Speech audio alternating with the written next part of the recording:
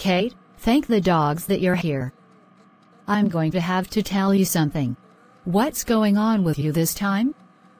I can barely sleep at night because of someone that we know.